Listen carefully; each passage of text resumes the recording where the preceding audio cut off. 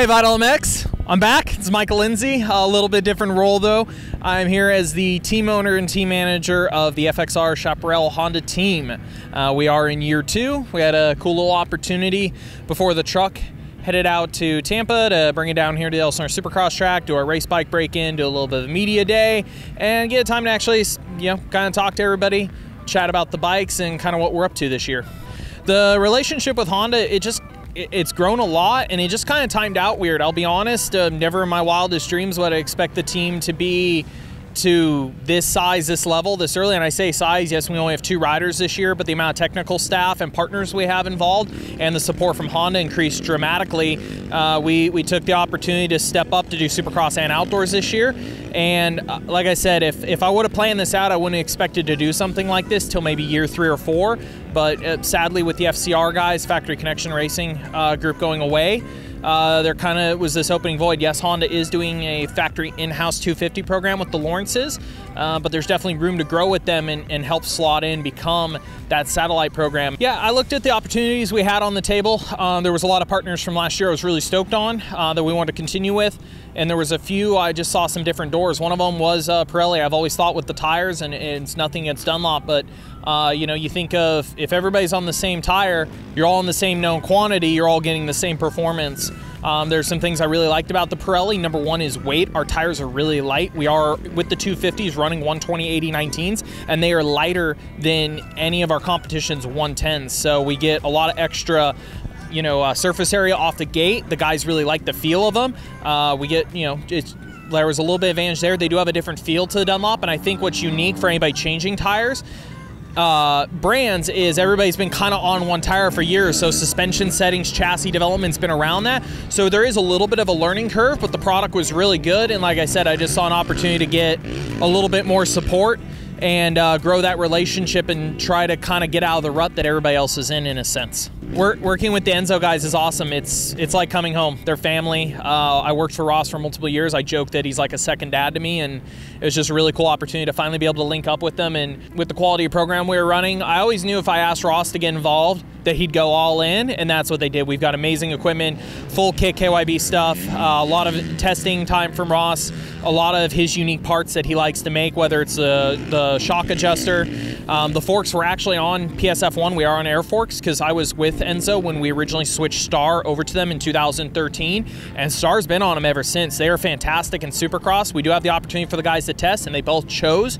to go PSF1 for outdoor or for Supercross. We will reevaluate for outdoors to see what they each want to pick, but there's a lot of really good advantages to the air forks, and also the settings and parts that Ross had developed all that time with Star Racing. We have access to a lot of that knowledge. So we had a short list with Honda, just kind of like, hey, what can we get our hands on? One of the first things I went to him is like, hey, Carson's been on the factory break. We'd like to get some more. I'd like to bump Cody up. I think it's a cool part, of course. Everybody likes it. And in Cody's case, Cody follows the old adage your dad tells you. If you're not on the gas, you better be on the brakes. That kid brakes so freaking hard. He's on steel braided lines, 280 rotors. That brake caliper, on the standard caliper, he can make one fade. So having him on the Works billet one's awesome. It was cool for Honda to hook us up with some. We actually bought a few from JGR too. So really, we didn't go to him with too many requests. Everything within the engine we kind of had handled on our end. There are a few parts we could have asked for, but at least for the situation we were in, we were really confident in what we were doing with Chad with XPR and our mapping and our electronic. That was cool. YT, like from my time actually at Vital with the mountain bike side, I got into it quite a bit. Definitely doesn't show right now, work stress, but I love pedaling. I like YT's brand image because they're, I don't want to say the word not clean cut, but they're just more of a fun brand. I think a lot of their adage and their advertising and just kind of their marketing fits like moto guys. I think the crossover is really cool. Got a couple of weird ones. I got a company called Ningio that's a cybersecurity awareness company. They do a lot of really cool pieces for big corporate brands and stuff on that side. Motul stepped up quite a bit this year. It's cool to see them get more involved in off-road in the US because in Europe they're hugely involved. Of course, the MXGPs with the factory Honda guys, and that's one of the reasons I approached them. I knew the quality of the oil was so good. We went in with a really small deal last year because I just wanted to be with the product so bad, and they've been really cool to step up and grow with us. I'm really excited where that relationship's been going as well.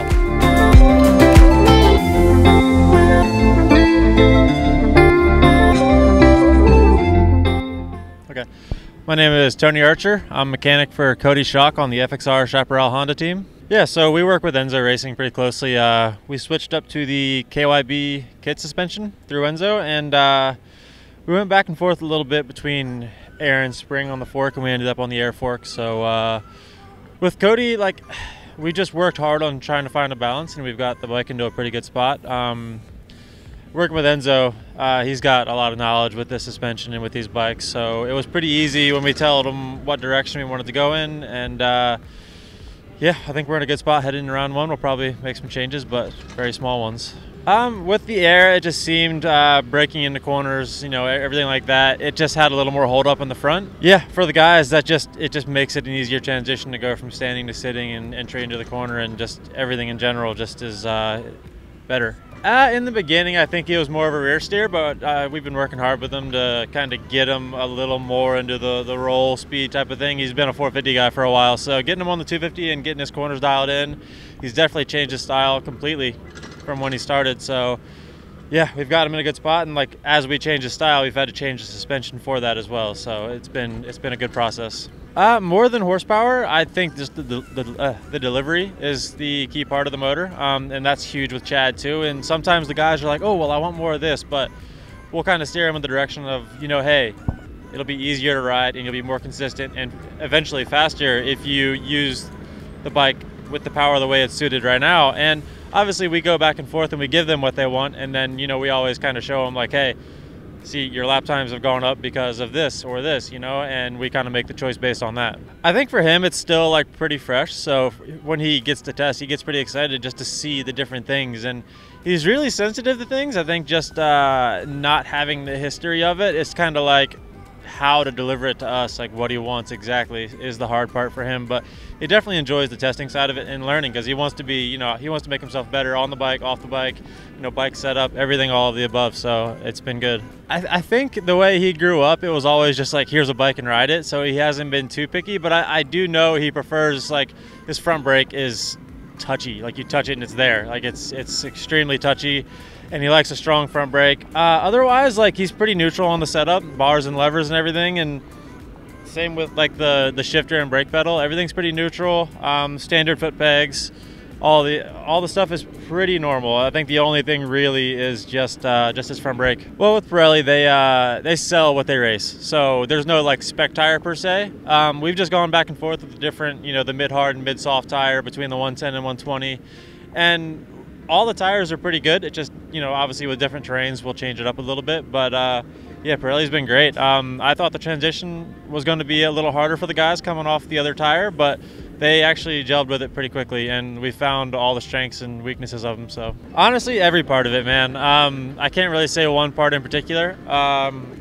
We put a lot of hours into these bikes and getting them right, so every little piece has to be, you know, right, you know, when we go racing and when they ride them for the first time. And we try to treat the practice bikes exactly the same. So I'd say, like, the entire bike as a whole, I'm really proud of it. You know, it came a long way from what it was last year, and even since we started, it's came a long way, and we've been working hard to make it where it is now.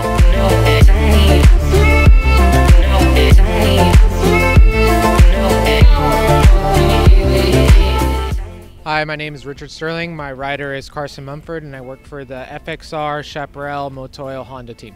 With the KYB Enzo air fork, Carson really adjusted well to the air fork, jumped on it right away and loved it. I don't think he got to do much testing on Geico since he went straight into outdoors, but coming in this season, he was very happy with the action, and we've tested a couple times and got it to his liking, and he seems to like it all around. On race day for the air fork, yes, because your temperature is always changing. I'm sure we haven't been to a supercross event yet, but in years past when I've had air fork, you check it again maybe before the heat race, because they adjust. You want to check it as close to temperature that you're going to race as possible. Carson going from the Dunlop to the Pirelli was a gap for him. Did take a little bit of adjusting, but with testing and trying various compounds and working with the Pirelli guys, with anything that we ever needed. We found a comfortable setting and seems to be okay. So Carson, with the engine package, I think every 250 guy, maybe besides a couple guys, you throw everything at it. With Chad, he's very good with mapping and making it very smooth and connected, and we've found that smoother is better, especially for a rookie. So I have it geared maybe a little bit different from other people, just to give him a little bit more of a smoothness, and obviously likes to hit, wants it to come out hot, be able to do all the obstacles, but also have the over rev to when he clicks up to third in rhythms and stay low and things like that. So just all around power, he's been very happy with it. The Recluse clutch is amazing. It's always connected, never slips. So those have been big things for the program for this year. The gearing is 1349. I mean, it's hard to miss that factory front caliper. Honda was gracious enough to let us, into those couple of those parts that they have that he also used at Geico. So the factory Nissan caliper is probably the best thing on the bike.